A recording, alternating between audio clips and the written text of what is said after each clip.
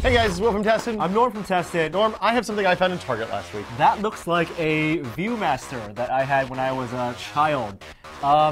That's the Hasbro My3D. Yeah, it was 35 bucks at Target. That's relatively cheap. You said you saw this at like a big It had a kiosk. huge end of... They're really trying to sell this. Yeah, so naturally I bought it and I brought it back to the office.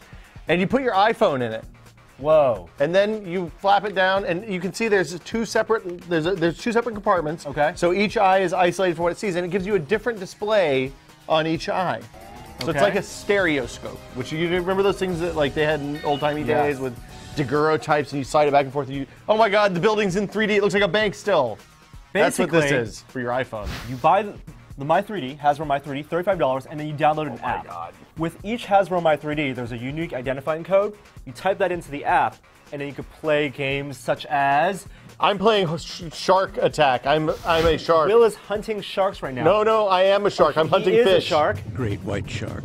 You're a baby great white shark.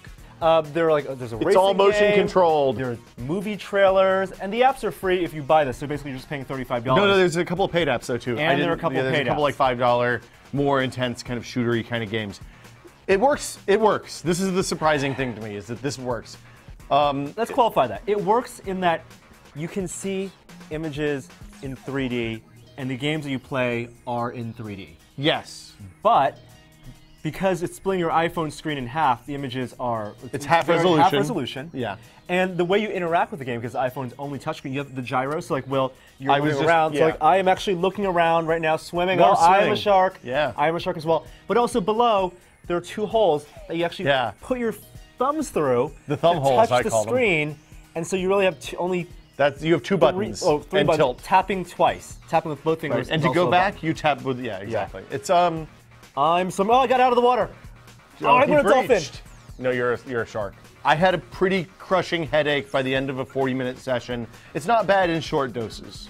Unlike the Nintendo 3DS, you can't adjust level. No, there's 3D. no focus. There's no focus. There's no eye separation. Nope. And so they actually play it very conservatively. The 3D doesn't pop out all too much. It's actually remarkably subtle in that regard.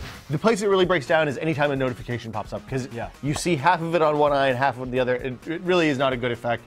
It's 35 bucks for the whole thing. You get a bunch of free games for it. I don't think I can recommend that anybody buys this thing. It is not. I would not use this in device. public. No. Give it to your child who has an iPhone 4 or I guess iPod Touch. It also works. They have to be older than 6. Older than 6. Yeah. So they can be mocked in school. Yeah. For Tested, I'm Will. I'm Norm. See you guys next time. Bye.